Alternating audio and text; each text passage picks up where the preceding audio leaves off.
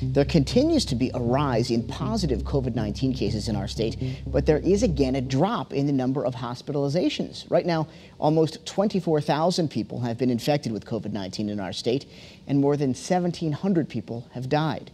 Almost 1,900 folks are being treated right now at local hospitals, but that number is down for a second consecutive day. More than 74,000 people have been tested so far. And the state's reopening committee says they are working aggressively to come up with a plan after the tentative May 20th reopen date was pushed back to early June. Members of the governor's committee say they are trying to balance reopening with the proper safety protocols. At the same time, local businesses are trying to cope with the changes. I think we need to do whatever we need to do to keep the general public healthy. I'm very cautious about getting back to normal too quickly.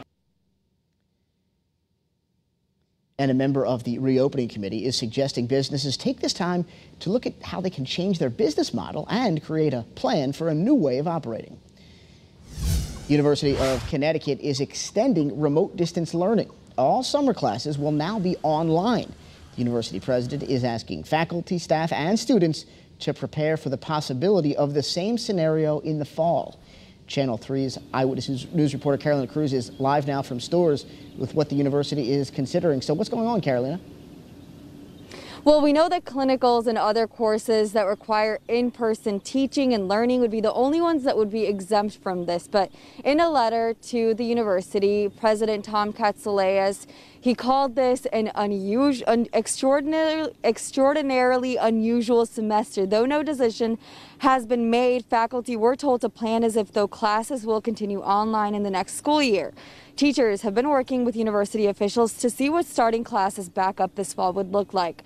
The scenarios include keeping most courses online or returning to an all-person instruction and having all students return to campus with safety modifications. The priority right now, though, under all of those scenarios is to provide enough online options for students who are in the risk categories, are not comfortable returning to campus, and those international students who are unable to return due to travel restrictions.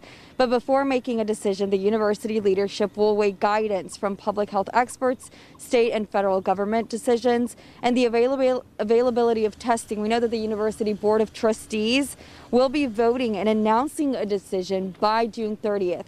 And something interesting, Roger, is that when all of these classes here on campus shifted to online learning, like many other schools, the university started a COVID-19 class, and that is now the biggest class in history here at UConn. Goes to show just how much people want to learn about, what is happening with COVID-19 and its effects.